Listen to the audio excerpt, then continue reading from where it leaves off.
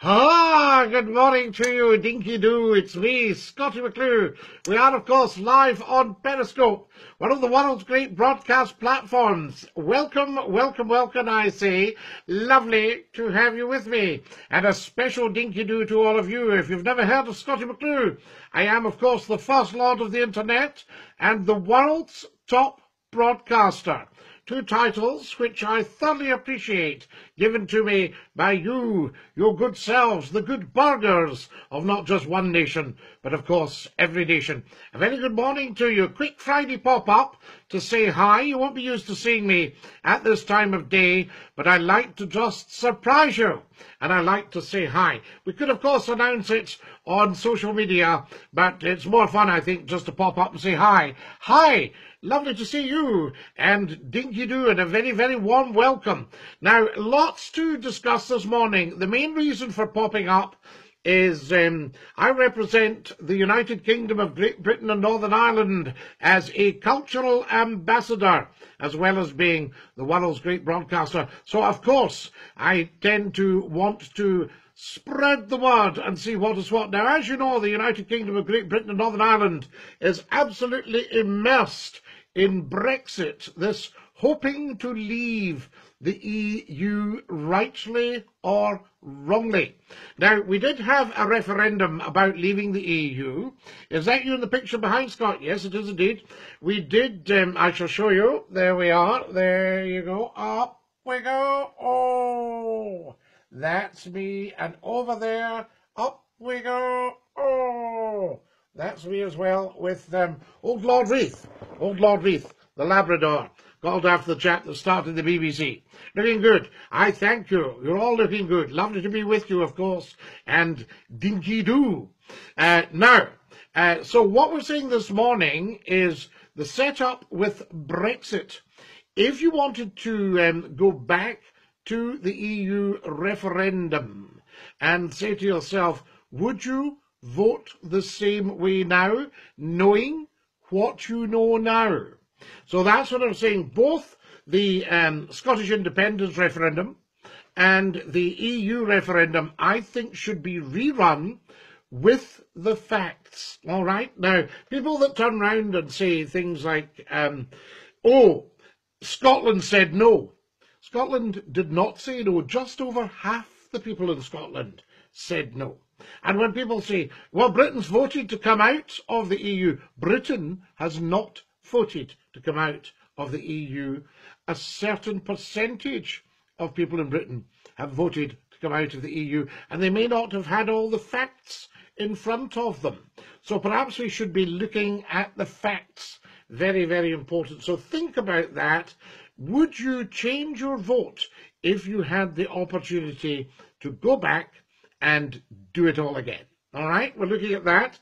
Spread the word on that. Tell 10 to tell 10 to tell 10 to tell 10 about Scottie McClue, live just for you on Periscope.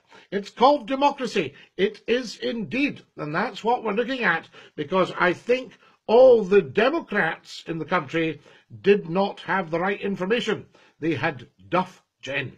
There we are, duff gen emanating from both sides. So perhaps it would be a chance to just take a considered time, never to rush into referenda, and perhaps not to pull 4 countries out of Europe if you don't have to do that. So there you are. If people don't want that to happen. So there you are. Remember, there is no such country as Britain. You know, it is an amalgamation of 4 countries: Scotland, England, Northern Ireland, and Wales. So there you are. So you can't actually be British as such unless you're from Scotland, England, Northern Ireland, or Wales. So it's not just one country that's being pulled out of the EU. It's 4 countries. And I think, as far as I remember, 2 of them is against their will, and the other 2 is against the will of just under half of the people, that sort of thing. So we need to be taking a very, very close look at what's going on here. Is it something we really want? Scottie, you're saying that the majority of the UK are idiots. Not at all. I'm saying that the majority of the UK were perhaps misinformed. Totally different thing. Any of us can be misinformed, especially if we trust people to inform us correctly. So, do you see what I'm saying now? Is that beginning to ring a bell? Is the penny starting to drop? That's what we've got to look at there. So give that a good bit of thought, guys, and perhaps on our next scope, or you can join me live on Facebook Live at 10 o'clock sharp on a Sunday evening. That's 10 o'clock British summertime. It'll soon change to Greenwich Mean Time, and you will have to adjust Eastern Standard Time or wherever you're watching for that. So very, very important there. So that's what we're talking about this morning. We're in the midst. We're up to our oxters. There's a good Scottish word for you. Your armpits in Brexit. The danger is that we go over our head with Brexit. So we've got one or two enthusiasts that obviously they have interests that would benefit from the United Kingdom being out of the European Union, right? But we are talking about taking 4 countries out of the European Union, and if it's just on a whim, if it's back of a fag packet economics, then perhaps we need to look again. It's not too late to cancel Brexit. You know, you can, it takes a brave person to say, you know, need to save a bit of face here, but I wouldn't go ahead and do something just to save face. History is absolutely littered with disasters from politicians who haven't been big enough to say, well, on the other hand, yes? And we've got to remember that the Prime Minister was all for remaining, that the British government were all for remaining. We all got a pamphlet through the door that said the government would urge you to remain within the European Economic Community. So there you are. So suddenly it's turned around. Now this government in particular are no strangers to U-turns, so I don't think it would be difficult to send an email to the leader of the European Union to say, look, perhaps on this occasion we'll probably not bother. But thanks very much. Sorry about the mix-up. Blah, blah, blah. That kind of thing. So there you are. Tell us what you think. They're very, very important. Do feel free to join in and say that you would like to make a comment on this. All right? So the question I'm asking you is, do you feel you voted the right way at the EU referendum on Brexit?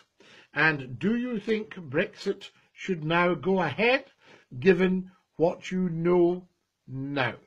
All right, so that's what we're talking about.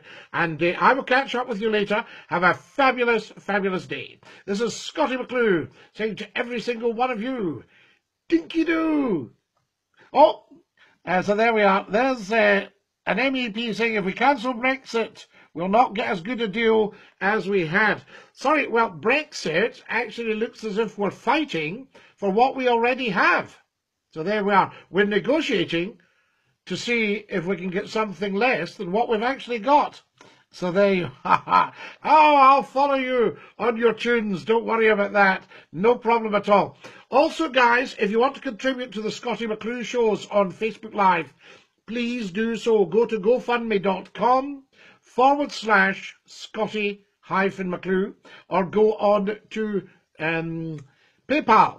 Yes, and paypal.me/Scottie McClue, all one word. All right, excellent stuff. Have a great day. I shall. Take care to you guys. Lovely to see you all again, and we will catch up soon. Dinky-Doo.